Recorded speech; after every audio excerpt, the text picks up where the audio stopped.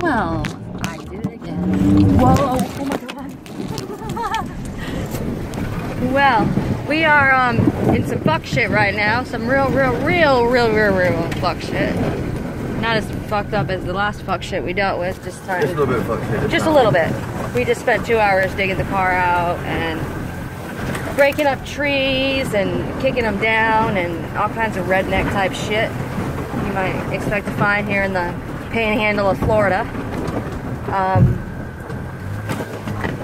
We were definitely spun a little bit out of control there, you know what I mean? You know what I mean? But what is it? Do you need the binoculars? Oh, I see. Do you see it? I see it.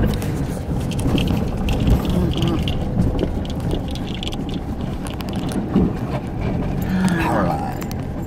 Ooh, a power line. Oh, that's a night. Look at the sky. Look how pretty that is. This is the reason I love Florida, y'all. It's y'all. Let's get out and assess the fucking rear tail light situation where we just got. Look at the sunset over there. That is beautiful. All right. Oh, there's some tracks right there. Oh, we fared well. Okay, what's that? What kind of tracks are those? That looks like a raccoon track. Ah, all right. We fared well. Oh, we fared pretty well here. Not too much damage. It keeps breaking the same zip ties. I mean, yeah, how can I complain about that?